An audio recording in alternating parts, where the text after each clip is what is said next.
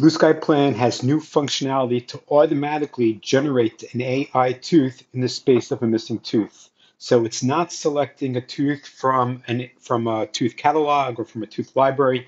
We generate the missing tooth on the fly based on the patient's anatomy for the particular case. And in this training tutorial, I will demonstrate that functionality for you. So this is an early release of Blue Sky Plan version 5.0. If you'd like to try it out and test it, you could go to the Blue Sky Bio Facebook group and you could find releases or early releases for testing and demonstration functionality. A bit of a different look and feel, but version 5.0 of Blue Sky Plan is really the automation version because we have so many things running automatically. I'm going to demonstrate how to add the missing tooth. I'm going to start by clicking on orthodontics and go to aligners. Now, while this is coming up, I'm just going to mention that we have new unlimited monthly exports for aligners from Blue Sky Plan at a very, very low monthly fee. Again, you can see more information on our websites and in the Blue Sky Bio Facebook group. But again, that's new unlimited exports for aligners at a low, low monthly fee. So in this version, we organize everything across all of our digital platforms based on patient and treatment. So I'm going to select one of the patients that I have listed here. If you need to create a new patient, use create new patient. And then either you select a treatment, what the patient's in for, implants, aligners, whatever, or you could click create new treatment. I'll select existing treatment I have, and then I'm going to select the relevant jaw. Now, before clicking next, this is very important because we have so much automation in this version. A normal aligner case, we do all the data preparation steps completely automatically, whether it's traditional planning with optical scans only, whether it includes CT scans as well. We annotate, segment the line, we do everything completely automatically.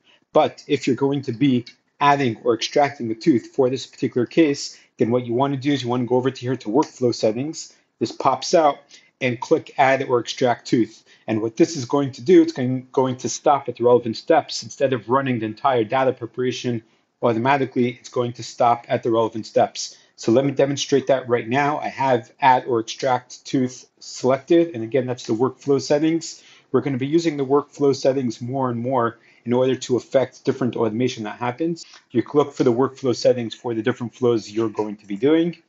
And then once we've selected patient treatment, the relevant jaws, click next. I'm going to select the relevant data sets by selecting the first one, holding down my shift key, and then left clicking on the second one as well, and then clicking OK. Now, we highly recommend the use of CT scans to import the CT scan as well, so you could treat the patient and do the teeth setup and the teeth movements with full anatomical data, including the roots of the teeth.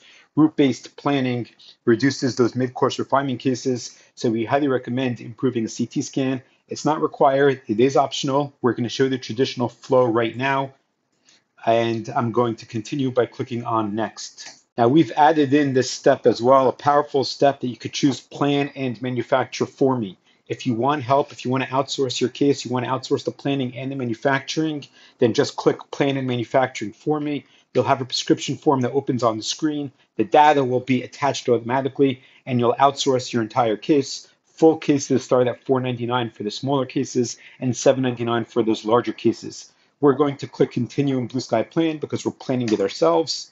And now the jaws are automatically aligned in space. If this wasn't a case with a missing tooth or a case that we're adding a tooth, all the data preparation steps will be running automatically. Because we've selected that checkbox to add or remove tooth, we are now at this step. What we're going to do is click the Add Tooth button, select the relevant tooth position.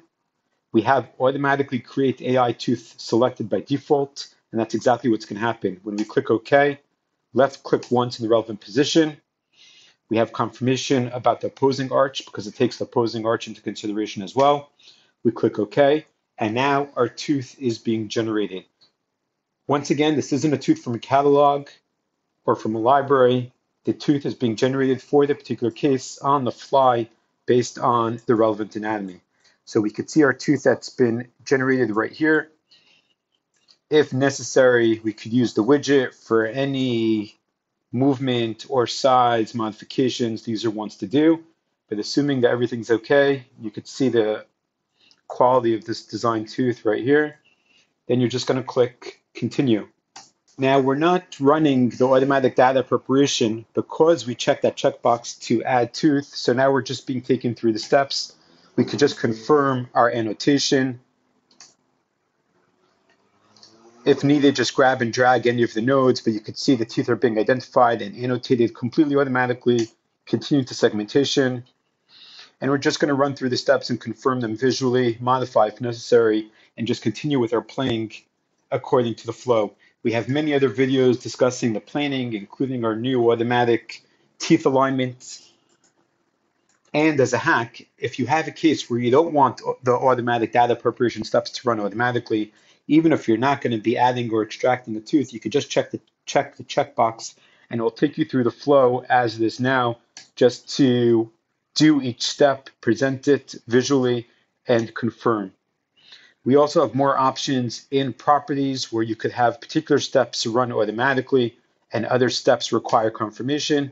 I'll show that to you very quickly if you just go to Tools, Preferences, and here under Orthodontics, you could see all of our automated steps, and you could choose what you want to run automatically by default and which steps should not run automatically, or more correctly, they should run automatically, but they should stop afterwards to show you the result so that you could review, modify if necessary, confirm, and then click Next. So kind of like we have now, where it's showing us each individual step, we could confirm afterwards and click Continue to proceed.